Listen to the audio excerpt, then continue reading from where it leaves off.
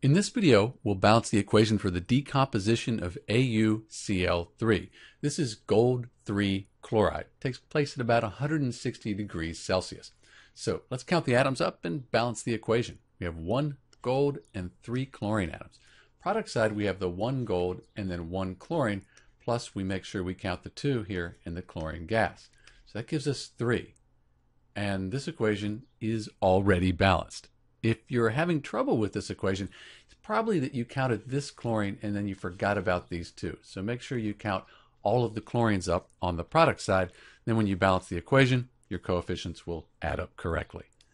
If you needed to report the coefficients for this equation, you could say 1, 1, 1, but we don't write those by convention. This is Dr. B with the balanced equation for the decomposition of gold 3 chloride, AuCl3. Thanks for watching.